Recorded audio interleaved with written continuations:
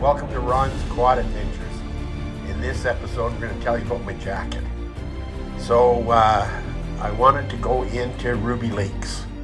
As I drove into Catamount, I saw a bunch of the Army Rangers there, and I asked, how do I get to Ruby Lakes? He said, well, talk to that guy over there.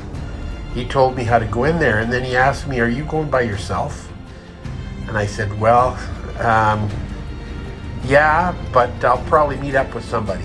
So they had a little debate whether they would let me go back into the backcountry. These Canadian Rangers were there to do search and rescue, and they wondered if they were going to have to rescue me.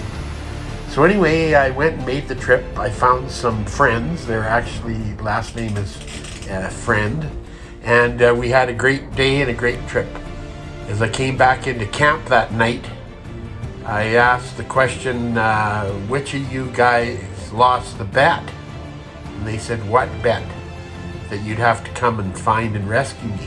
And they all laughed, and they said, we were going to give you another 10 minutes and then we were going to come and look for you. So anyway, I liked their jackets, and I thought, well, I can't get a Canadian Ranger jacket, but I can make my camo into a Scout jacket.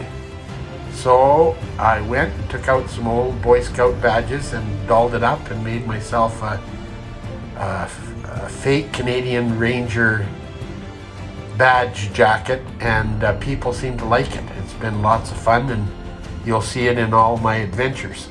It's a nice warm jacket, and I just love it.